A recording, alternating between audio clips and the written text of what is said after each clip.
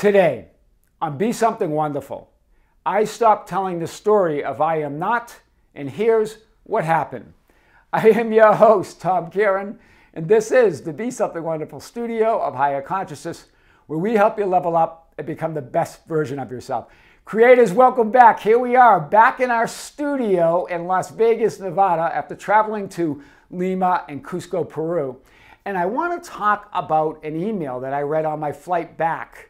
Not last night, but the night before. It was an all-night flight. And I wasn't ready to go to sleep yet. And what a wonderful email from a client that I've been talking with now for several weeks.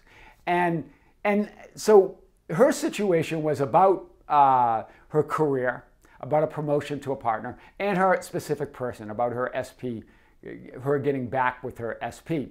Well, here's what she said in the email, and then I'm going to give you a little bit more background. I stopped telling the story of I am not and just assumed I am. In other words, I am everything I want to be or have. I put that in parentheses, right? Because that's what she was saying there. And she said, oh my God, it really isn't about my SP or specific person in my career. I totally get you, or get it, I think she meant. But she goes, I totally get you now. So I want to talk about her realization, because she talked about spending years watching videos, reading books.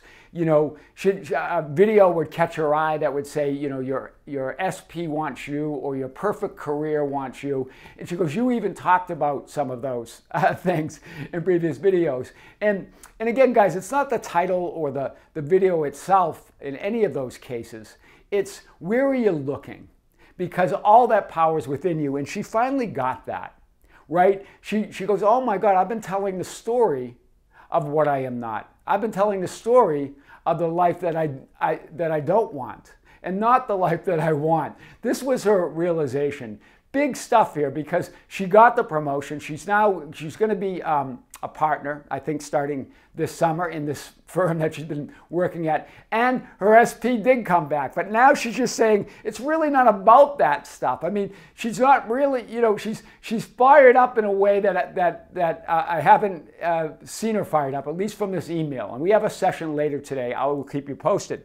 So remember what Neville Goddard says about inner speech or inner talking. It's just the story you're telling yourself. I know some of you have said, well, tell me what to say, tell me what to do in self-talk. Guys, it's not about that.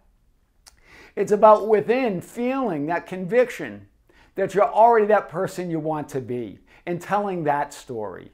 Right? Not telling the story, I got to do this or I got to do that. This is the conversations that we have with ourselves. I'm not good enough. I'm not worthy enough. I don't think I'll get the promotion. I don't think he or she is coming back, or it doesn't love me, or all of that. Right? As we control our inner talking, matching it to our fulfilled desires, we can lay aside all other processes. Neville Goddard, very powerful statement here. Lay aside all other processes. This is what she got. What's the really process that you want? I am.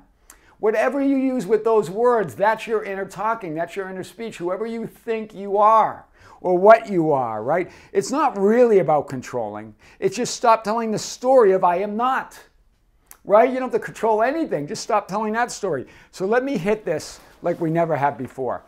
Remember, these are some of the topics that I think we're going to touch on tonight when I talk with her, but also that we touched on in previous videos and in previous sessions with her.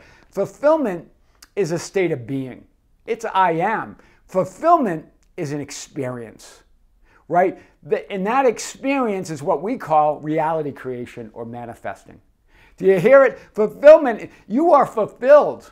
And as you experience part of that absolute fulfillment that you are, we call that reality creation or manifesting. Right? Or law of attraction, or law of correspondence, or law of cause and effect, whatever you want to call it, law of vibration, law of frequency. All of that is just experiencing that fulfillment that's always within you, already within you. It's I am, right? It's a state of being, but it's also an experience, right? You are a multidimensionally, fully evolved divine being, experiencing a part of that evolution at any one eternal moment. You're just experiencing that part of that fully evolved you. Look at all those realities. All of that, that's the multidimensional you, right? That's the 3D you. That's what you focused in the current frame of your life. But all of these lifelines, all of these realities, all of these identities are you and coming forth from you. So it's never about returning to a state of wish fulfilled. You are already there. You are I am. And that I am is all of it.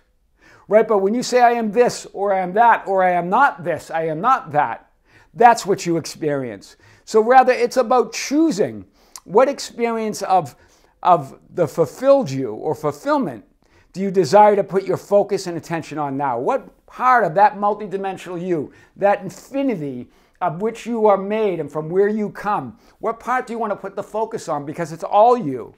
So whether you feel it or not, you are fulfilled. These are some of the conversations we had, right? Whether you feel it or not, right? Seeking this feeling of wish fulfilled, you are fulfilled. Whether you believe it or not, you are blessed. Whether you believe it or not, you're blessed. Whatever you feel or not, you're fulfilled. But when you feel it and believe it, that's the experience of heaven on earth.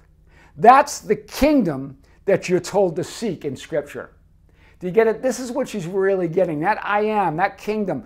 It's about, remember, what is the feeling? It's the conviction of I am.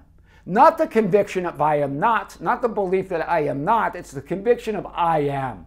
I am not's impossible. You can never cease to exist. Right? I am is the truth of who you are. So, but seek the kingdom of God, and all these things shall be added to you. That's what they were saying, Jesus was saying in Luke 12:31. Seek the kingdom, but how and where? Right? These are the questions you have, right? And Jesus gives us the answer. Do not fear, little flock. In other words, don't worry about those thoughts and beliefs and assumptions of lack and limitation. It's not who you are, right? Remember, flock or sheep represent thoughts. And the flock of thoughts that represent fear, right? Do not fear. It is your Father's good pleasure to give you the kingdom. What a powerful statement in Luke 12:32 after Jesus says, but first seek the kingdom. Right now, and then he says, but how and where? Well, the Father already gave it to you. Wow. Can you believe this? This is what she got. Right? It's already yours. It's the Father's good pleasure.